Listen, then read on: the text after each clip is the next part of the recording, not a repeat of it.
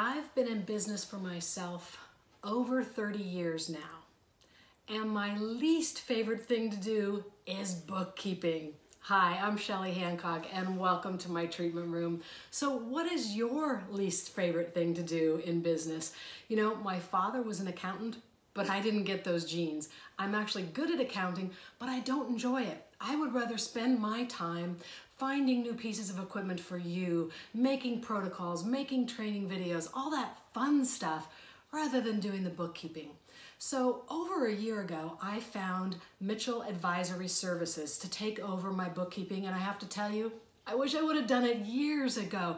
It's totally opened up my time to be free to help all of you more. The end of the month comes, I get reports, it's super easy. The end of the year comes, my taxes are all done, and they take care of everything for me. So I highly recommend checking out Mitchell Advisory Services.